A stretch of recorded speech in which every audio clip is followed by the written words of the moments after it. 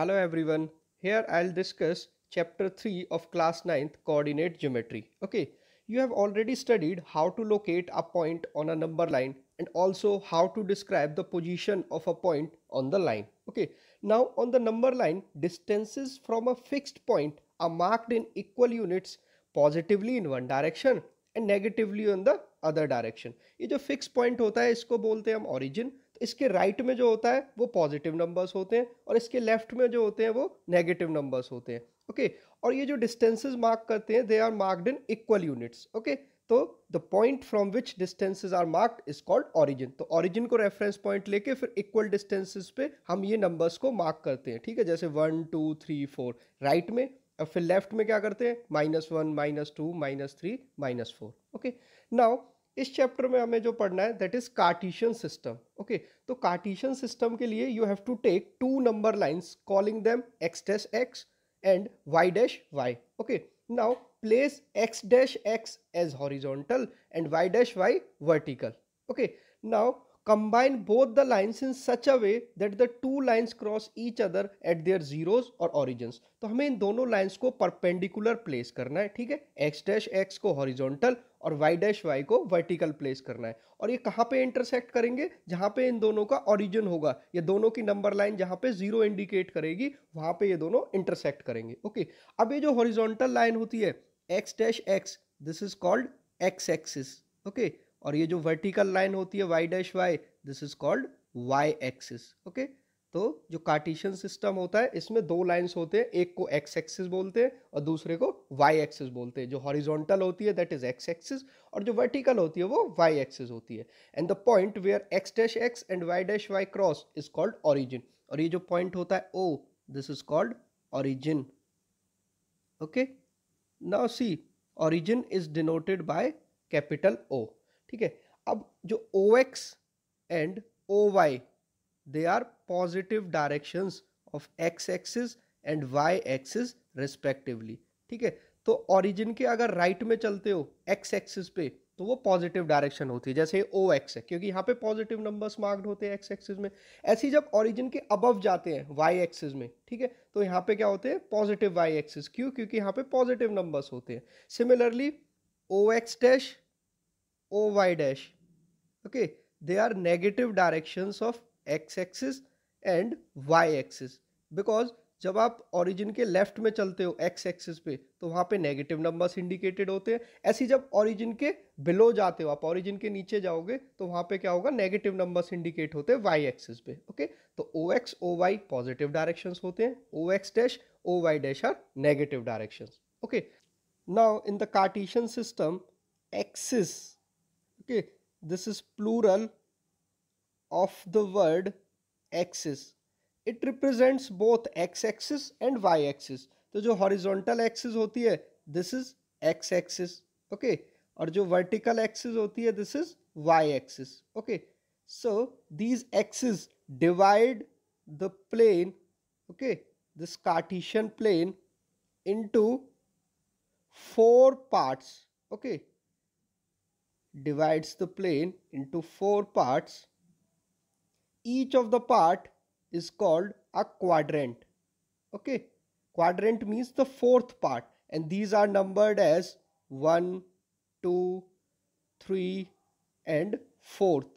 Okay, और इनको number कैसे करते हैं? Starting from OX, okay, and proceeding in anti clockwise direction. Anti clockwise direction क्या होती है? Opposite to the direction of clock. देखो, this is clockwise direction. Clockwise direction होती है जब आप क्लॉक की डायरेक्शन में मूव करते हो, and if you are moving opposite to the direction of clock तो उसको बोलते हैं एंटी क्लॉकवाइज डायरेक्शन. तो एंटी क्लॉकवाइज डायरेक्शन में जो सबसे पहला होगा this is quadrant first, then quadrant second, then quadrant third and फिर क्वाड्रेंट फोर्थ. ओके, जैसा इस फिगर में लिखा हुआ है, first quadrant, second, third and fourth. Okay, now the plane consists of the axis and these quadrants. okay, तो ये जो plane होता है इसमें axis होंगी, x axis, y axis, और ये चार quadrants होंगे. we call this plane as Cartesian plane और the coordinate plane और the xy plane. क्योंकि इसमें x axis और y axis होती है तो हम इसको xy plane भी बोलते हैं. और ये जो दोनों axis होती है x axis और y axis, these axes are called coordinate axis.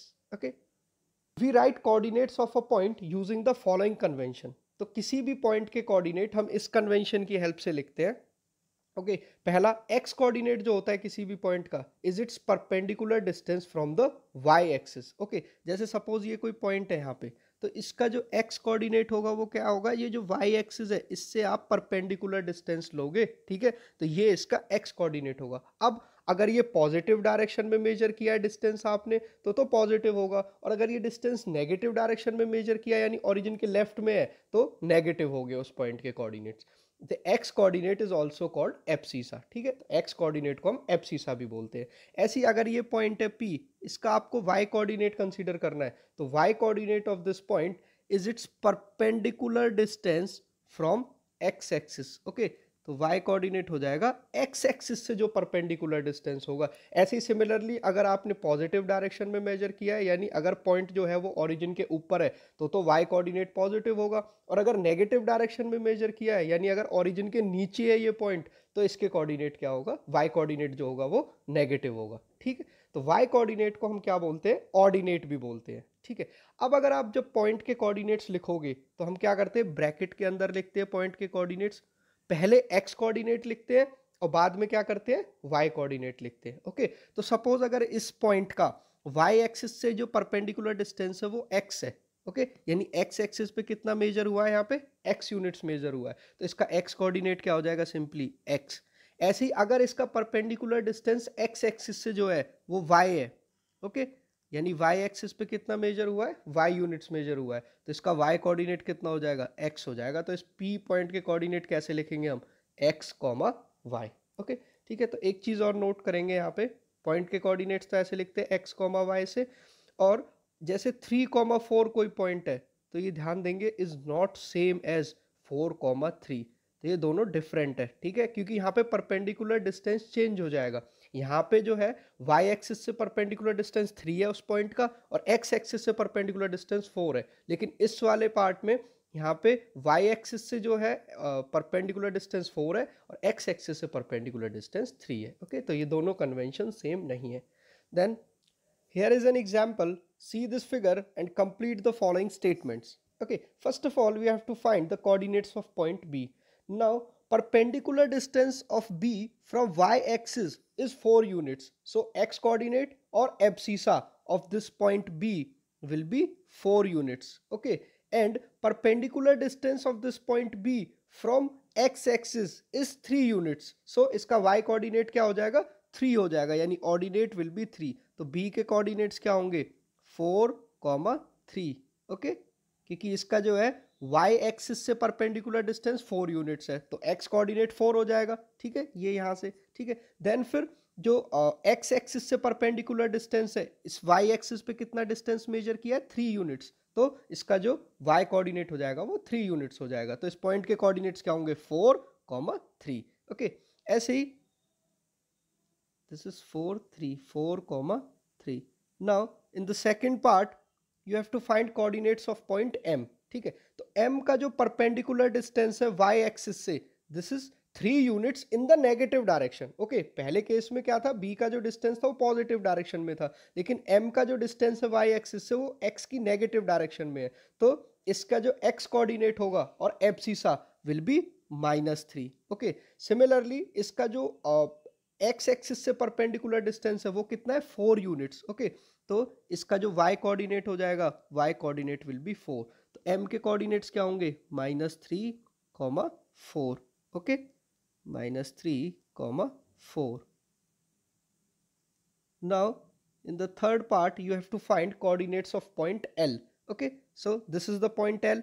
तो ऐसे ही सिमिलरली जैसे हमने इन दोनों के कोऑर्डिनेट्स फाइंड किए, L के कोऑर्डिनेट्स क्या होंगे, L का जो x कोऑर्डिनेट होगा, x coordinate will be -5 and y coordinate जो होगा विल बी -4, क्योंकि ये ओरिजिन के नीचे लाई करता है, this point lies below the origin. तो जब नेगेटिव डायरेक्शन में y एक्सिस की में मेजर करेंगे डिस्टेंस तो ये नेगेटिव हो जाएगा। ओके सो -5 एंड -4, और L के कोऑर्डिनेट्स क्या हो जाएंगे, -5, -4, यहाँ पे भी फिल कर सकते हैं, -5, -4, -5, -4।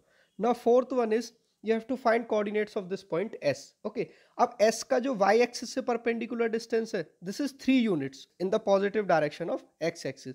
ऐसी जो इसका y कोऑर्डिनेट है, y coordinate will be -4. Okay, because x axis से परपेंडिकुलर डिस्टेंस कितना है 4 यूनिट्स, और किस डायरेक्शन में, in the negative direction of y axis. Okay, so 3 and -4. So s के कोऑर्डिनेट्स हो जाएंगे 3, -4. Okay, 3, -4, 3, -4. Okay, got it? Now see, the coordinates of any point on x-axis are of the form x, 0. तो अगर कोई point x axis के ऊपर लाई करता है तो इसके कोऑर्डिनेट्स किस टाइप के होंगे, x, 0, where x is the distance of point from y axis. ठीक है, तो x क्या होगा यहाँ पे, जो y एक्सिस से इसका परपेंडिकुलर डिस्टेंस होगा. अब देखो इसका y कोऑर्डिनेट 0 क्यों है, क्योंकि x एक्सिस से तो इस पॉइंट का परपेंडिकुलर डिस्टेंस हमेशा 0 ही होगा, क्योंकि अगर पॉइंट x एक्सिस के ऊपर लाई कर रहा है तो perpendicular distance of this point from x axis will be obviously 0. तो y कोऑर्डिनेट हमेशा 0 होगा अगर पॉइंट x एक्सिस पे लाई करेगा. Then if the point lies on y axis, तो उसके कोऑर्डिनेट्स किस टाइप के होंगे. अगर सपोज कोई पॉइंट यहाँ पे y एक्सिस पे लाई करता है तो coordinates will be 0, y. Okay, क्योंकि अगर पॉइंट y एक्सिस पे है तो उसका y एक्सिस से परपेंडिकुलर डिस्टेंस हमेशा 0 होगा. दैट मींस जो x कोऑर्डिनेट होगा वो हमेशा 0 होगा, और ये y क्या है यहाँ से, जो x एक्सिस से इसका परपेंडिकुलर डिस्टेंस होगा.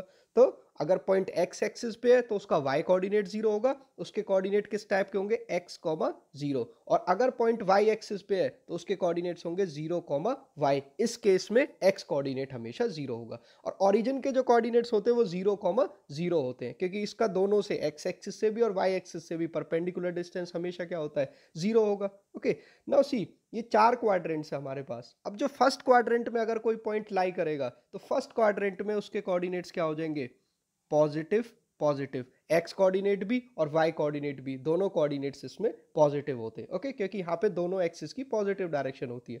नेक्स्ट, अगर कोई पॉइंट सेकंड क्वाड्रेंट में लाई करता है तो सेकंड क्वाड्रेंट में x कोऑर्डिनेट तो नेगेटिव होगा and y coordinate will be positive. Okay, क्योंकि जब आप ओरिजिन के लेफ्ट में देखोगे तो x एक्सिस की नेगेटिव डायरेक्शन होगी और यहाँ पे y एक्सिस की क्या है, positive direction. Similarly third quadrant में किसी भी पॉइंट के जो कोऑर्डिनेट्स होंगे वो x कोऑर्डिनेट भी नेगेटिव होगा और y कोऑर्डिनेट भी नेगेटिव होगा.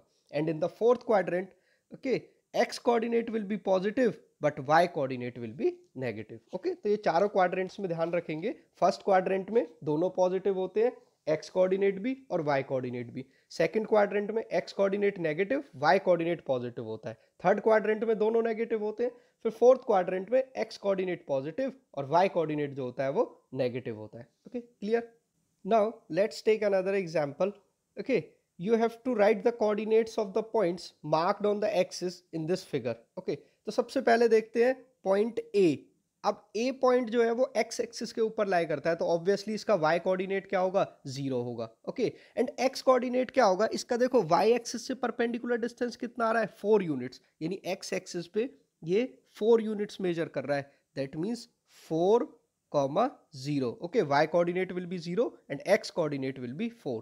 Similarly coordinates of point B. अब ये बी पॉइंट जो है y एक्सिस पे लाई करता है तो इसका x कोऑर्डिनेट तो क्या होगा, 0 होगा, और y कोऑर्डिनेट कितना होगा, +3. ओके, क्योंकि ये y एक्सिस की पॉजिटिव डायरेक्शन में. Okay, then third one is coordinates of point C.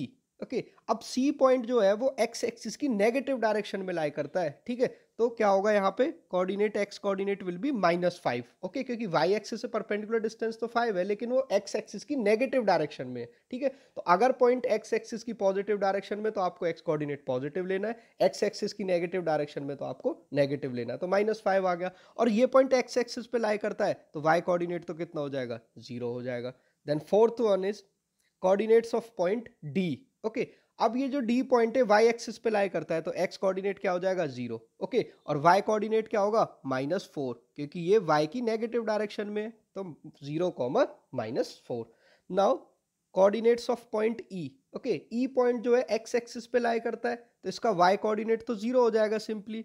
ठीक है, और x कोऑर्डिनेट कितना होगा, +2/3, क्योंकि x एक्सिस की पॉजिटिव डायरेक्शन में है तो 2/3, 0.